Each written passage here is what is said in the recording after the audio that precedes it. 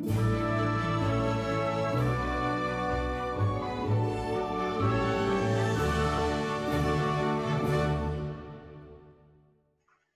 afternoon and welcome to the results show for Class K in the Concours Virtual, presented by Haggerty and in aid of UNICEF. Class K is the Group A homologation class, open to 1982 to 1994 homologated cars.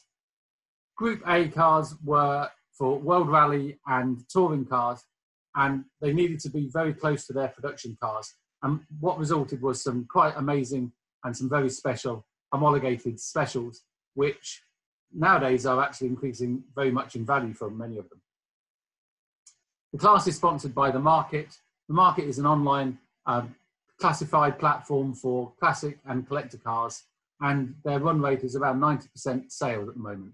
So thank you very much to The Market for joining us in this particular class. So David, it's just the two of us today. We've always had the class judge with us, and actually you were the class judge for this particular class. So if you could take us through the people's vote first, that would be great. Yeah, okay. So for people's votes, this is votes from website and social media. Always gets a great response. Now in third place, we have the 1984 Lancia 037. It belongs to Matthew Ivanhoe. This is the Stradale version of the famous, actually Group B rally car, but it kind of stretches and crosses over a little bit with our category, and it's such a special car that we squeezed it in there. And if you take a look at it on the website, you'll kind of fall in love with it. It's really quite amazing car.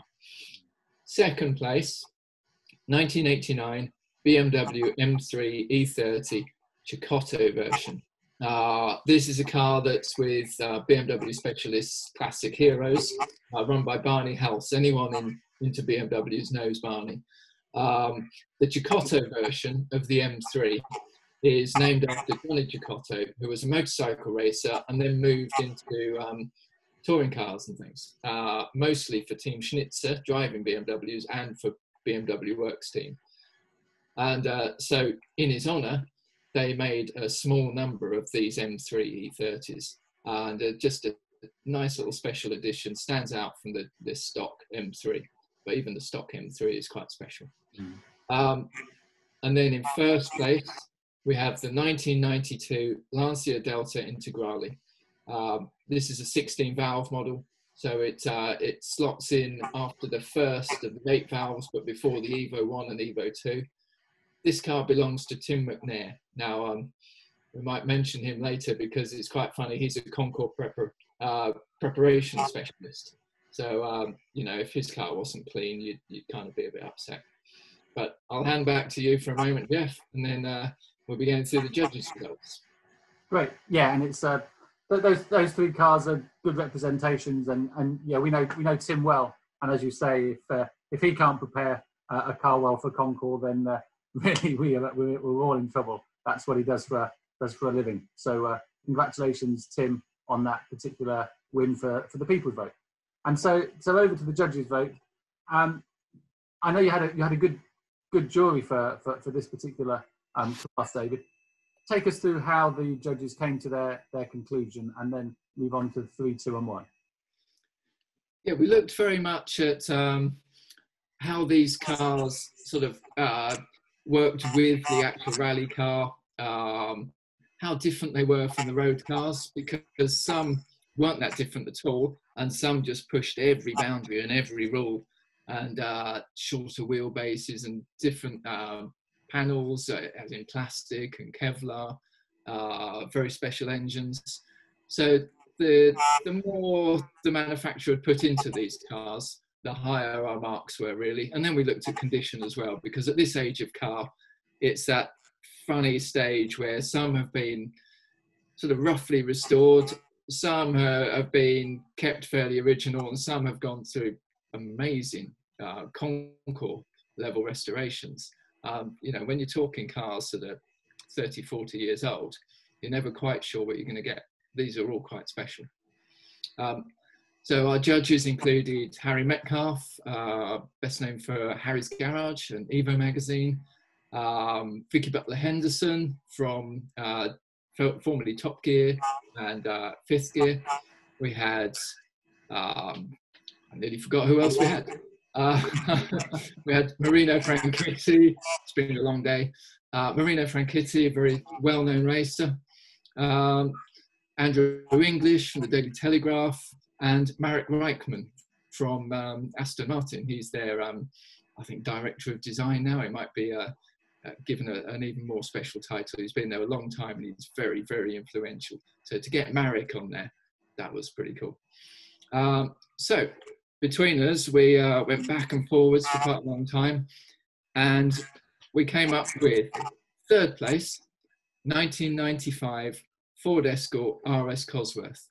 This belongs to Jason Harris. It's actually one of two Escort Cosworths in the Concours. But there are two versions. There's a big turbo and there's a small turbo. The small turbo is actually the nicer car to drive quite often, and this is the small turbo version. Where this really stands out is, if you know Escort RS Cosworth story, you'll know that Frank Stephenson, the famous designer, he designed, it was one of his first jobs for Ford, he designed the rear wing with 3 slats. Now, much to his disgust, Ford went, that's a bit too radical, thank you, and they changed it to 2 slats. For this car, he helped the owners at the time create his original thinking on the wing. So it's got the 3 slats on the wing, and they found it increases downforce by 30%, which is quite impressive. And it's a very special car. It's not actually an Escort. It's built on a shortened Sierra sort of underpinnings. It's got the Cosworth engine. It's got a whole lot of bits and pieces. And this car lives in the USA, so it's a very rare thing in the US. And Jason Harris, the owner, is actually a Cosworth specialist out there. So congratulations, Jason. I think that's a really good result. Second place, 1992 Lancia Delta Integrale, Tim McNairs. So I said we'd mention him again. So his polishing has paid off, but also the Integrale is a very, very special car. It's came in as the Delta in 1979 as a good-looking Giugiaro designed saloon. It wasn't long before it got 4-wheel drive and a hotter engine, bigger arches, and it in rally form, it just dominated the World Rally Championship for a while. I'll have to check my notes because I can't quite remember, but there you go. 6 World Championships, 46 WRC wins, which is just astonishing. And there's a little nod on this car to the Group A rally cars, in that it's got the rear spoiler on the roof, and it's very, very upright. You look at it and you think it's the wrong angle, but it's exactly the right angle. It's a proper factory spoiler on it. So it's a very cool car. And so we come to first place.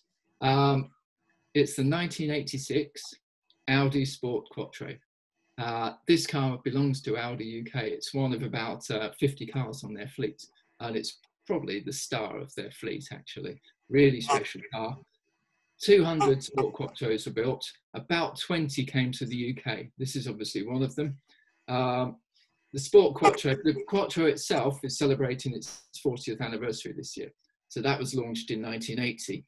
And then after a couple of years, just to keep up with the competition, Audi shortened the wheelbase, developed a 16-valve twin overhead cam head, alloy block, Kevlar and carbon fibre and plastic bodywork. Really quite an impressive thing. It's if you want an example of how quick it is, how impressive it is, 0 to 60 in 4.8 seconds. This is 1980s, 155 miles an hour. It's only 306 bhp, but it's a light car. So this is, I think, just a great one to win in its 40th anniversary. But even if it wasn't 40 years old, I think it would have won. It's still very, very special. So congratulations to Audi. We're chuffed to see it at the top. And with that, I will hand back to Jeff. Thank you very much. Well, thank you, David. Thank you for the insight on each of those cars. Yeah, from your explanation, 3 very special cars. in the judges' vote. And it's in the 1986 Audi Quattro Sport goes through to the best of show, where it's up against some really serious competition, isn't it? From Talbot Lago through to some amazing, it's a Lamborghini Countach, some amazing cars that it's up against. But I think it should hold its own. It's an important car and really interesting. You're absolutely right. And yeah, we've got the traditional Concours cars in there, but this is about more than just the sort of Concours d'Elegance. This is about cars that stand out historically, that kind of changed the car world. And it'd be really interesting to see how the judges, and we've got a lot of judges on this best of show last part, and it'd be interesting to see what they make of it. I think they'll rather like cars like this. It's quite refreshing to see. Yeah, I agree. No, I'm looking forward to that, and that's really the next stage in the process. We've got one more class to announce, which is the winner takes it all, which in itself is an amazing class. It's I think 16 Concours d'Elegance winners of the last year or so. So that's going to be very, very difficult to judge, and we're announcing the winners of that on Thursday. And then on Sunday, on the 9th of August, that's when we announce the best in show. So we've now got 15 of the cars now lined up for the best in show, and we're just waiting for one more to join that lineup.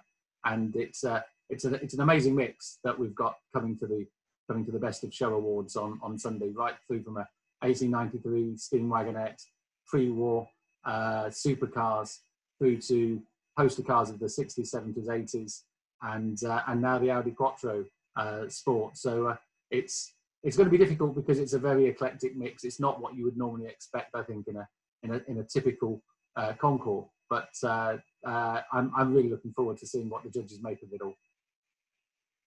Yeah, I think it's going to be quite special. So yeah, do go on the website, do have a look.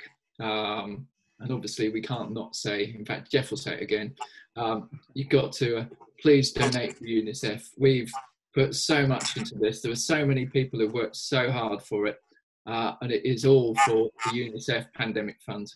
So if you can donate, please do. Well, you've said it for me this time, David, so I'll leave it there, but you're right, it's very important that the work that we're trying to do here, just have a bit of fun, but also there's an important message behind it. So thank you again, and please, everybody, tune in and see the rest of the results. Speak soon. Bye.